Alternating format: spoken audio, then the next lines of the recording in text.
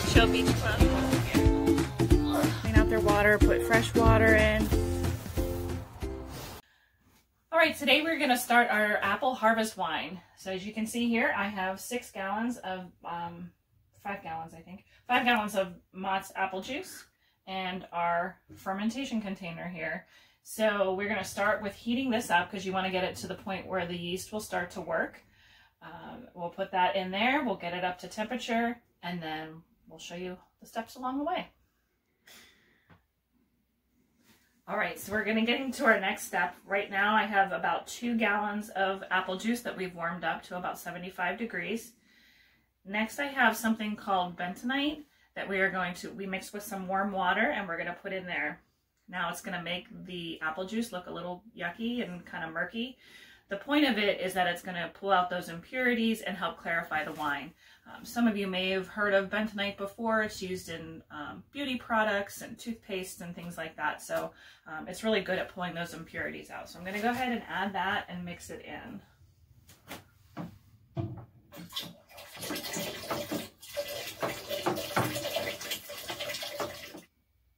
Right, the bentonite is in there. You can see now it kind of looks more like an apple cider versus an apple juice. But I assure you, by the time this is all said and done, this is going to be the final product that we're going to come up with. So we'll be right back. We're going to put some more apple juice in there and we'll mix it up and we'll come back to you. Okay, so we've been adding the rest of the apple juice along with sugar. Now you might think, you don't need to sweeten it because apple juice is pretty sweet, but the yeast actually needs the sugar because what happens is that'll activate the yeast, it'll create the alcohol and also let off the carbon dioxide. So that's why we have the airlocks on the top of our bottles and you'll see the bubbles that'll come through there. So this is just the last little bit of it that I'm going to add in just for demonstration purposes because it's kind of hard to do the whole big thing.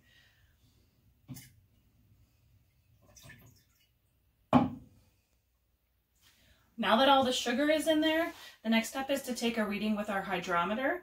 And what that's going to do is tell us the density of the liquid so that we can translate to the alcohol percentage. So we have a certain range that we want to get to. So we may have to add some extra sugar in here. So we're going to take that reading and we'll show you how we do that. Okay, here's our hydrometer. When you look closely at this, they have different sections for how you want your wine to come out. So there's a dessert wine, a table wine, and then the finish wine. So depending on where it falls I'm going to turn it a little bit here, you can see the alcohol percentage.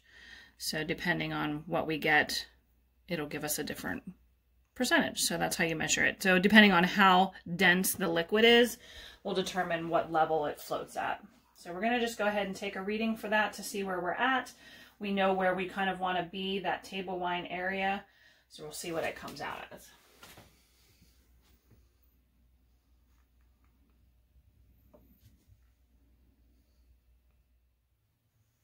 All right, we finished with our hydrometer readings.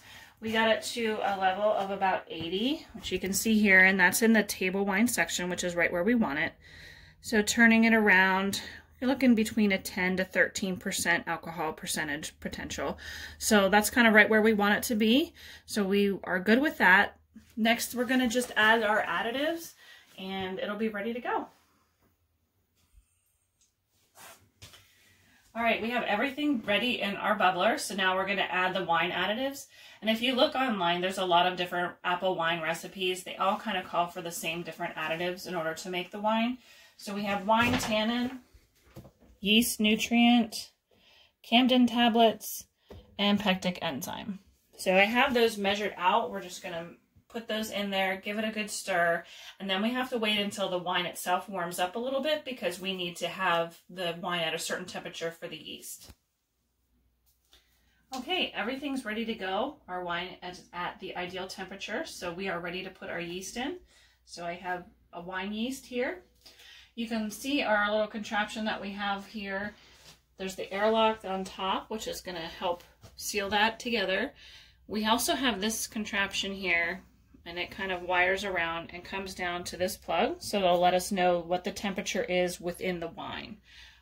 There is a sticker on the outside, but we've found that this is much more accurate, so you can see it's kind of, this is much more specific than that. So all we have to do now is add our yeast. So I'm going to go ahead and sprinkle that on. top of the wine.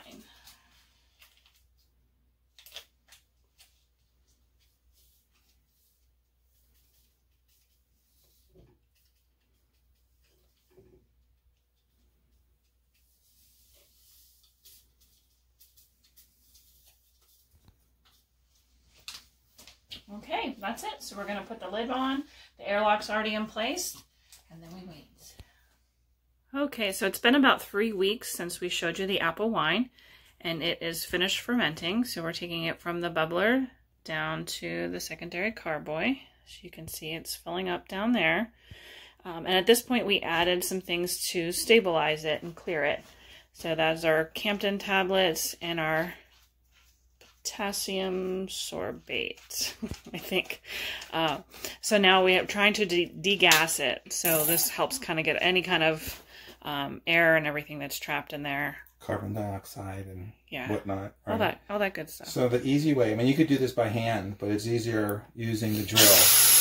It's got this little whip. So the key is to do this before it gets too close to the top, because lesson learned, I did this once, and when you're degassing it and the carbon dioxide's coming out, it does tend to overflow and go everywhere. So you do it as it's pouring.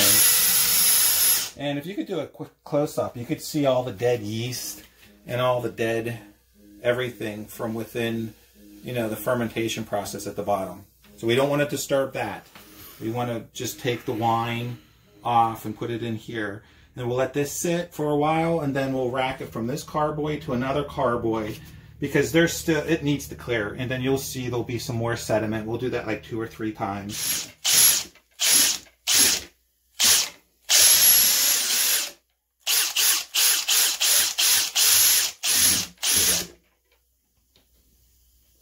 Okay, we're finishing it up here. You can see, if you listen, you can hear all of the bubbles and the carbon dioxide.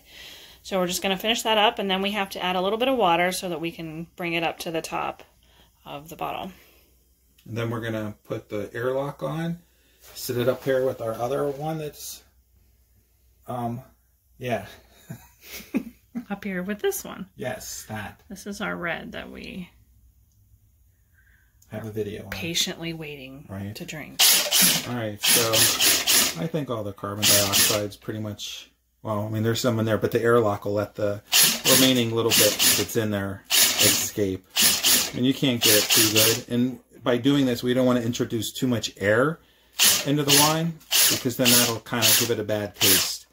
So what we're going to do is, we're done with this. We're just going to let this sit until it gets pretty darn clear. It'll be nice and clear, and we'll show you that. And then there'll be sediment. And then we'll rack it one more time, and then we'll put our finishing stuff in to change it from just apple wine to our harvest wine, which... But that's a proprietary blend. So we'll just kind of show you what's in it. Yeah. Or 2 very boring minutes later.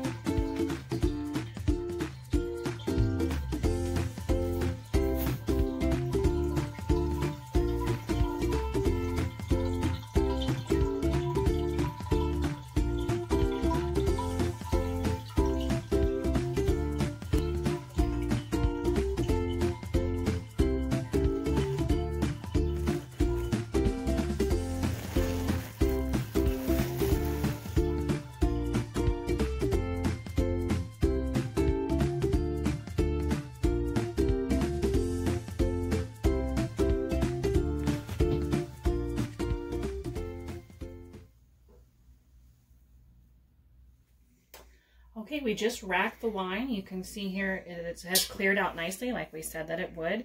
Got all of the sediment out of it. So right now it's sitting at about 12.5% alcohol, and it's just a straight apple wine. And what we want to do is add some spices to it to make it more of an apple pie wine. So there's lots of different combinations that you can pick, but these are what we like. We have cinnamon, whole allspice, whole cloves, and whole nutmegs. So we're going to go ahead and add those in. and then we'll let it sit for a little bit so that those flavors can come into the wine. Wow!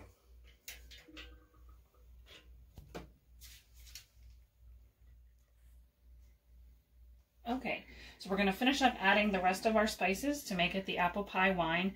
Now once we have them all added in here, then we're going to let that sit for another month, and then we'll rack it again so that we can get all of the things that we added out of there before we bottle it. Yikes. Those are the nutmegs. Wow! Some cloves. Wow! And then the allspice. Wow! And that's it. Amazing! Okay, we're just going to top this off with a little bit of water, because if you remember, we talked about before, we don't want to have all this air in there. So we're just going to put a little bit of spring water in there to fill it out.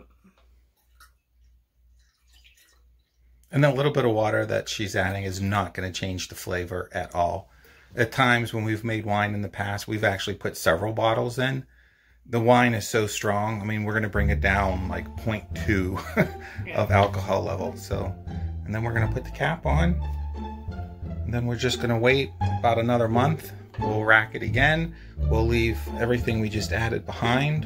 And then once we do that second or the third rack after this, then we'll go ahead and bottle it, and we'll show you the bottling process. Stop it. Hey, YouTube. You done? Yes, are you? Yes. All right, action. This is why I make my own wine. Okay.